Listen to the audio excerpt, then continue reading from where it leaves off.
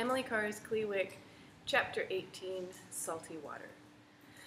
At 5 o'clock that July morning, the sea, sky, and beach of Skidgate were rosily smoothed into one. There was neither horizon, cloud, nor sound. Of that pink spread silence even I had become part, belonging as much to sky as to earth, as much to sleeping as waking, as I went stumbling over the Skidgate sands. At the edge of the shrunken sea, some Indians were waiting for me, a man and his young nephew and niece. They stood beside the little go-between canoe, which was to carry us to a phantom gas boat floating far out in the bay. We were going to 3 old forsaken villages of the British Columbia Indians, going that I might sketch. We were to be away 5 days. "The morning is good," said the Indian. "Uh-huh," he nodded. The boy and the girl shrank back shyly, grinning, whispering guttural comments upon my ginger pop, the little griffin dog who trotted by my side. In obedience to a grunt and a pointing finger, I took my place in the canoe and was rowed out to the gas boat. She tipped peevishly as I boarded, circling a great round O upon the glassy water. I watched the O flatten back into smoothness. The man went to fetch the girl and boy, the food, and blankets. I had once before visited these 3 villages, Skidans, Tanu, and Kamshawa. The bitter sweet of their overwhelming loneliness created a longing to return to them. The Indian had never thwarted the growth force springing up so terrifically in them. He had but honed himself there a while, making use of what he needed, leaving the rest as it always was. Civilization crept nearer, and the Indian went to meet it, abandoning his old haunts. Then the rush of wild growth swooped and gobbled up all that was foreign to it. Rapidly, it was obliterating every trace of man. Not only a few hand-hewn cedar planks and roof beams remained, moss-grown and sagging, a few totem poles, grayed and split. We had been scarcely an hour on the sea when the rosiness turned to lead. Gray mist wrapped us up, and the sea puckered into sullen green bulges. The Indians went into the boat's cabin. I preferred the open. Sitting upon a box, braced against the cabin wall, I felt very ill indeed. There was no deck rail. The waves grew bigger and bigger, licking hungrily towards me. I put the dog in his traveling box and sent him below. Soon, we began dipping into green valleys and tearing up erupting hills. I could scarcely retain my grip on the box. It seemed as if my veins were filled with seawater rather than blood, and that my head was full of emptiness. After 7 hours of this misery, our engine shut off outside Skidans Bay. The Indian tossed the anchor overboard. My heart seemed to go with it in its gurgling plop to find bottom, for mist had turned to rain, and Skidans skulked dim and uninviting. "Can the boat not go nearer?" The Indian shook his head. "No can. Water, floor, welly wicked, make boat bloke." I knew that there were kelp beds and reefs which could rip the bottoms from boats down in Skidans Bay. "Eat now?" asked the man. "No, I want to land." The canoe sighed across our deck. The waves met her with an angry spank. The Indian juggled her through the kelp. Kelpy heads bobbed around us like drowning Aunt Sally's, flat brown streamers growing from their crowns and floating out on the waves like long tresses. The sea battered our canoe roughly.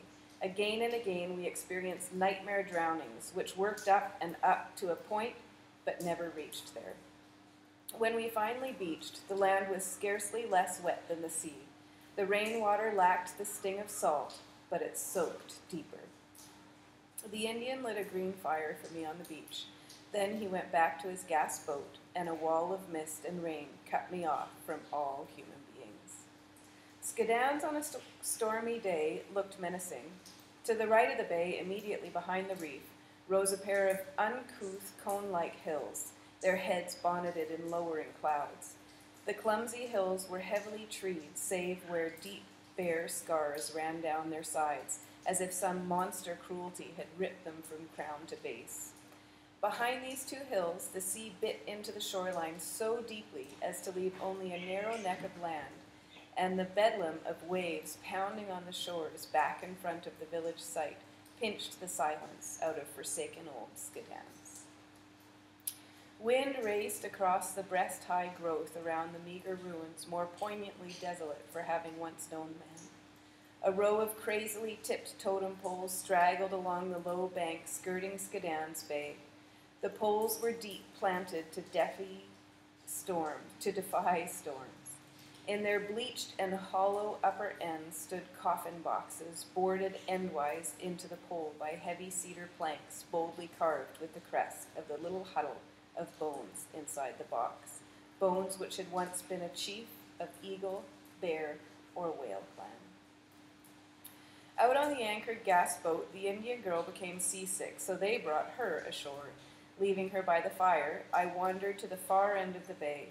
Ginger Pop was still on the gas boat, and I missed him at my heels, for the place was very desolate, awash with rain, and the sea pounding and snatching all it could reach, hurling great waves only to snatch them back to increase the volume of its next blow.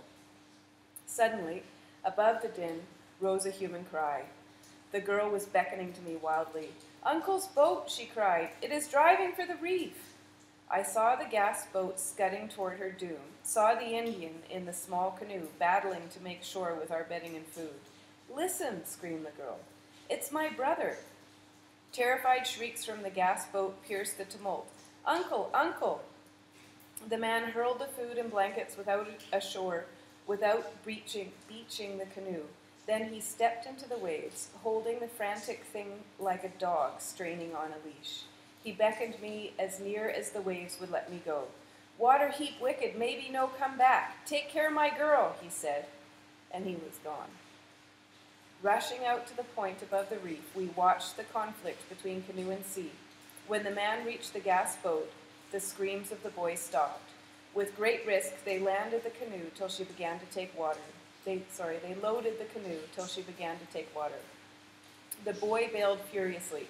The long, dogged pull of the man's oars challenged death inch by inch, wave by wave. There were spells like eternity when the fury out there seemed empty, when the girl hid her face on my shoulder and screeched. I stared and stared, watching to tell the Indians in the home village what the sea had done to their man and boy, how it had sucked them again and again into awful hollows, walled them about with waves, churned so madly that the boat did not budge in spite of those desperate pulling oars. Then some deep-sea demon tossed her upon a crest, and another plunged her back again. The hugging sea wanted her, but inch by inch she won. Then a great breaker dashed her on the beach with the smashing hurl of a spoiled child returning some coveted toy. The boy jumped out and made fast. The man struggled a few paces through the foam and fell face down. We dragged him in. His face was purple. "He's dying!" No life came back with tearing sobs. Among our sodden stuff was a can of milk, another of beans. We heated them. They put new life into us. Night was coming. We made what preparation we could, spreading a tent fly over a great log and drying out our blankets. There was no lack of driftwood for the fire. The Indian's heart was sore for his boat. It looked as if nothing could save her. She was drifting slowly now, her propeller fouled in kelp. Mine was sore for my Ginger Pop in his box on the doomed boat. We each took our trouble to an opposite end of the bay, brooding. Suddenly, the mournful little group on the farther point galvanized into life. I heard a chorus of yells, saw the man strip off his oilskin pants, tie them to a pole, and beat the air. I hurried across, but found the Indian limp and despairing again. "Boat see we was Indian, no stop," said the man bitterly. Fish boats were hurrying to shelter. Few came our way. Sanctuary was not to be found in Skidans Bay. I could not help hoping none would see our distress signal. The thought of going out on that awful sea appalled me. A Norwegian seine boat did see us, however. She stood by and sent 2 small boats ashore. One went to the rescue of the drifting gas boat, and the other beached for us. "Please, please, leave us here on the land," I begged.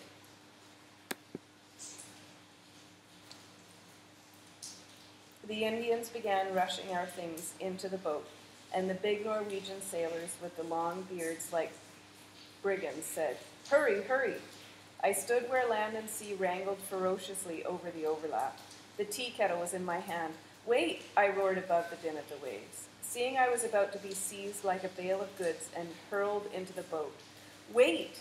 Plunging a hand into my pocket, I took out a box of Mother Sill's seasick remedy, unwrapped a pill, put it in my tongue, and took a gulp from the kettle's spout. Then I let them put me into the maniac boat. She was wide and flat-bottomed. It was like riding through Bedlam on a shovel. Mother's skill was useless. Her failure climaxed as we reached the seiner, which at that particular moment was standing on her nose. When she sat down again, they tied the rescued gas boat to her tail and dragged us aboard the seiner. When they set me on the heaving deck, I flopped on top of the fish hatch and lay there, sprawling like a starfish.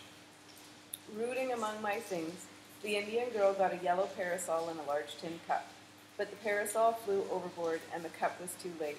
It went clanking down the deck. Being now beyond decency, I made no effort to retrieve it. The waves did better than the cup anyway, gurgling and sloshing around the hatch, which was a foot higher than the deck. Spray washed over me. The taste of the sea was on my lips. The captain ordered, "All below!" Everyone rushed to obey, save me. I lay among the turmoil with everything rattling and smashing around me, and in my head no more sense than a jellyfish. Then the captain strode across the deck, picked me up like a baby, and dumped me into the berth in his own cabin. I am sure it must have been right on top of the boiler, for I never felt so hot in my life. One by one, my senses clicked off, as if the cigarette ladies jazzing over every inch of the cabin walls had pressed buttons. When I awoke, it hardly seemed possible that this was the same boat, or the same sea, or that this was the same me, laying flat and still above an engine that purred soft and contented as an old cat. Then I saw that the Indian girl was beside me. "Where are we?" "I don't know." "Where are they taking us?" "I don't know." "What time is it?" "I don't know." "Is Ginger Pop safe?" "I don't know." I turned my attention to the captain's cabin, lit vaguely from the deck lantern. The cigarette ladies now sat steady and demure. From the window, I could see dark shore close to us. Suddenly, there was no more light in the room because the captain stood in the doorway and said, as casually as if he had picked up castaways from the beaches most nights, "Once a few minutes to midnight, then I shall put you off at the scows." "The scows?" "Yep. Scows tied up in Kamshua Inlet for the fish boats to dump their catches in." "What shall I do there?" "When the scows are full, packers come and tow them to the canneries." "And I must sit among the fish and wait for a packer?" "That's the idea."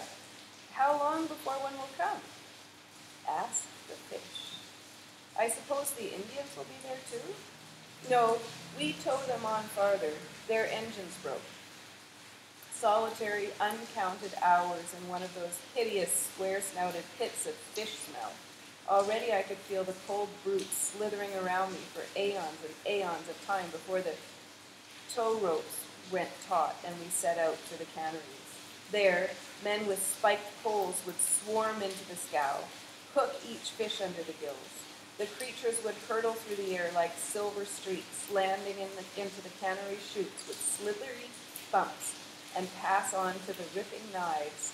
The captain's voice roused me from these loathsome thoughts. "Here we are." He looked at me, scratched his head, frowned. "We're here," he repeated. "And now, what the dickens?" "There is a small cabin on the house scow. That's the one anchored here permanently. But the two men who live on it will have been completely out these many hours. Doubt it, sirens, blows, or nothing could souse them. We'll see what I can do." He disappeared as the engine bell rang. The Indian girl, without goodbye, went to join her uncle. Captain returned jubilant. "There is a Jap fish boat tied to the scows. Her captain will go below with his men and let you have his berth till 4 a.m. You'll have to clear out then, but that's looking far into the future, though. Come on.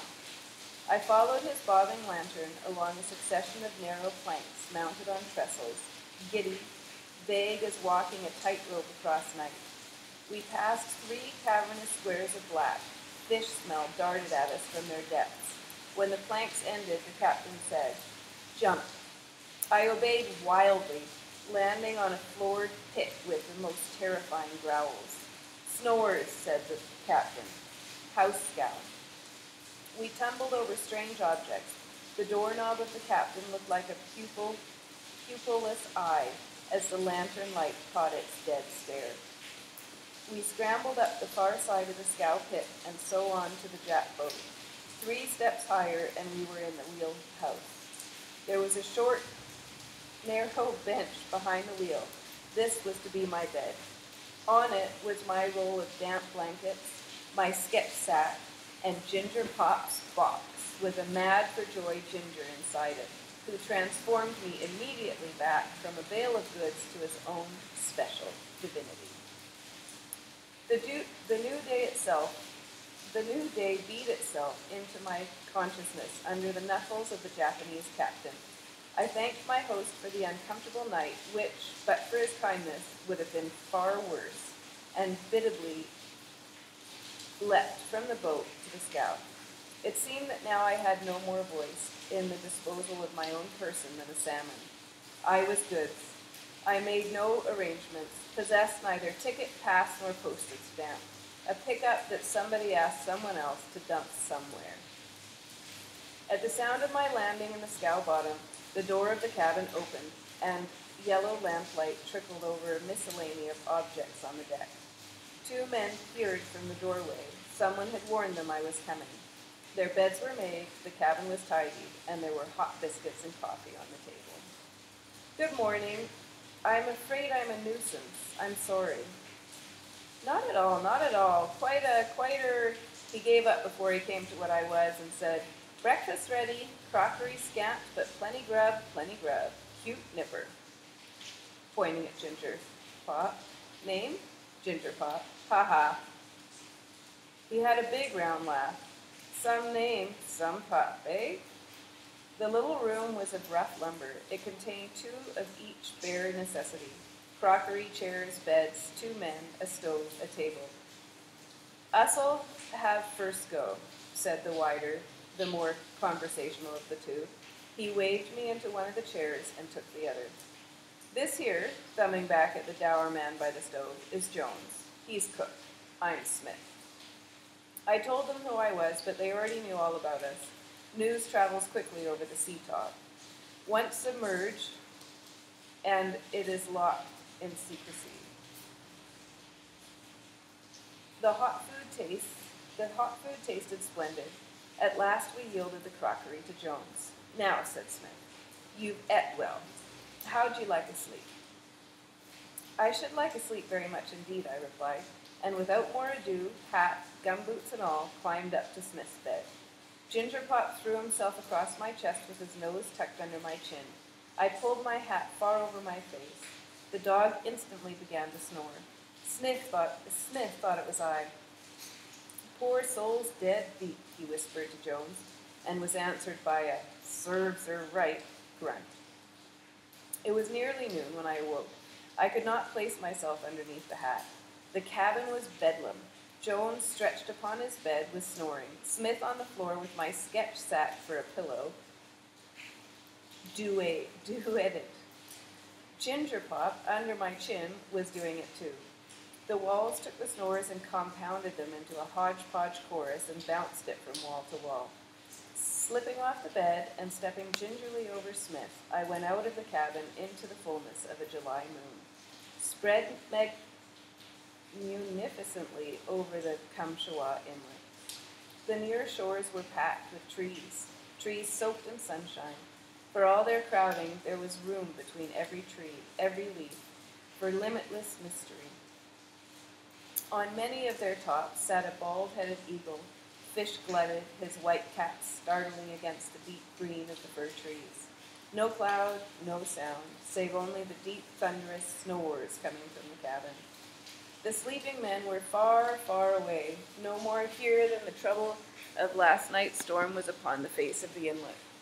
The door of the cabin creaked. Smith's blinky eye peeped out to see if he had dreamed us. When he saw Ginger and me, he beamed. Hoped we were rested. Hoped we were hungry. Hoped Jones's dinner would be ready soon. Then the door banged, shutting himself and his hopes into the cabin. He was out again soon, carrying a small tin basin, a gray towel, and a lump of soap. Placing the things on a barrel end, he was just about to dip when the long neck of Jones twisted around Smith's body and plunged first with loud splutters. Still dripping, he rushed back among the smells of his meat and dumplings. Smith refilled the basin and washed himself with amazing thoroughness considering his equipment, engaging me in conversation all the while. After he had hurled the last remaining sud into the sea, he filled the basin yet again, solemnly handed me the soap, and, polishing his face as if it had been a brass knob, shut Jones and himself up and left me to it. We dined in the order we had breakfasted. "Mr. Smith," I said, "how am I going to get out of here?" "That is," said Smith with an airy wave of his knife, "in the hands of the fish." "They haven't any," I replied a little sulkily. The restriction of 4 walls and 2 teacups was beginning to tell, and nobody seemed to be doing anything about releasing me.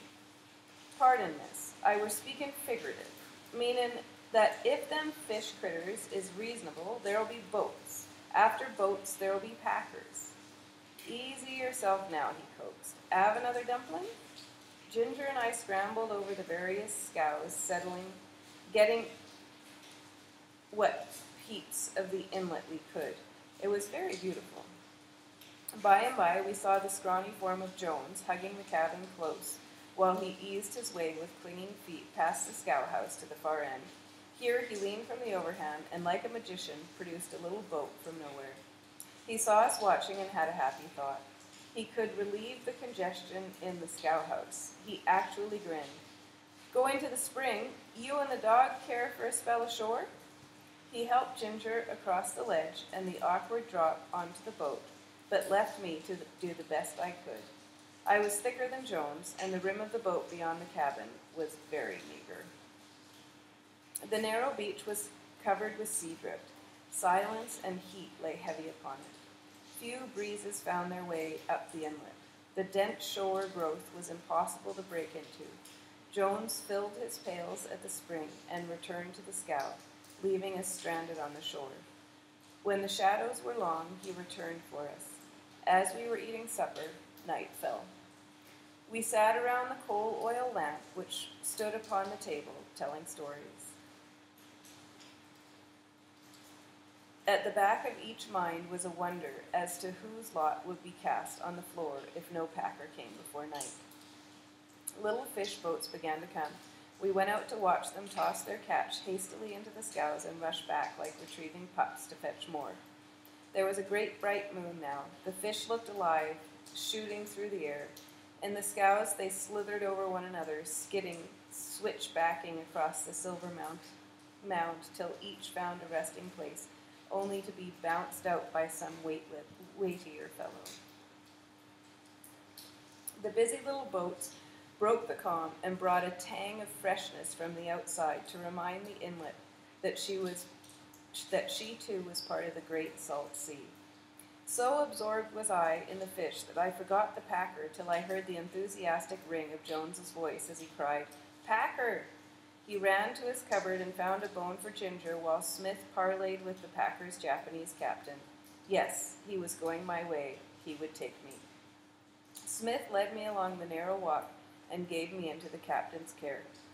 Besides myself, there was another passenger, a bad-tempered Englishman with a cold in his head, and there was nowhere else. We were obliged to sit side by side on the red plush cushion behind the captain and his wheel. All were silent as we slipped through the flat, shiny water bordered on either side by mountainous, fir-treed shores.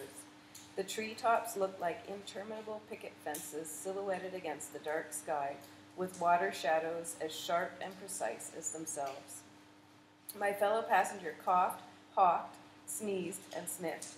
Often he leaned forward and whispered into the captain's ear. Then the captain would turn and say to me, "You wish to sleep now? My man will show you."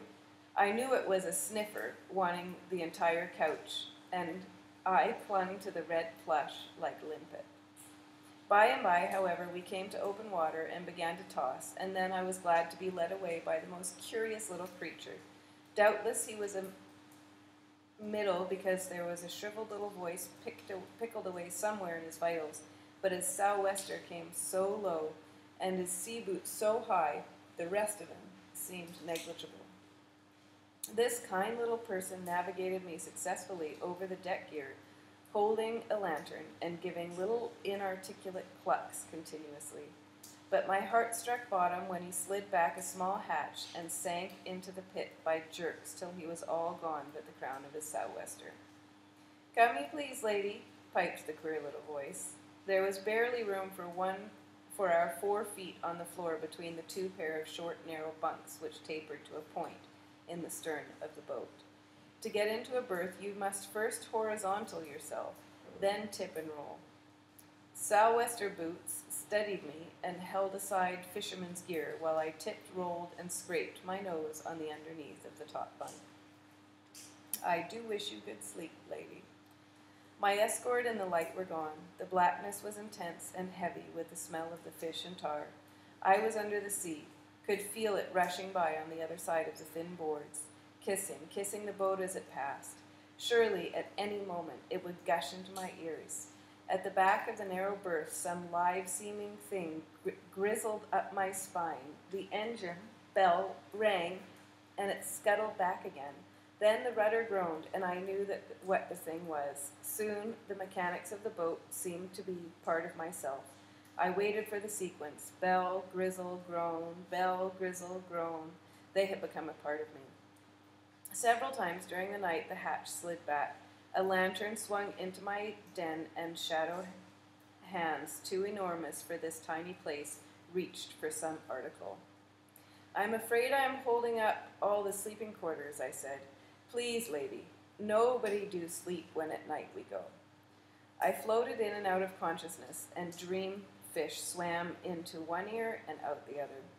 At 3 a.m., the rudder cable stopped playing scales on my vertebrae. The board still breathed, but she did not go. Sou'wester opened my lid and called, "Please, lady, the cannery." I rolled, righted, climbed, followed. He carried my sketch sack and Ginger's box. We took a few steps, and then the pulse of the engine was no longer under our feet. We stood on some grounded thing that had such a tilt it pushed against our walking. We came to the base of an abnormally long perpendicular fish ladder, stretching up into shadow, so overwhelmingly deep it seemed as if a pit had been inverted over our heads. It was the wharf and the cannery.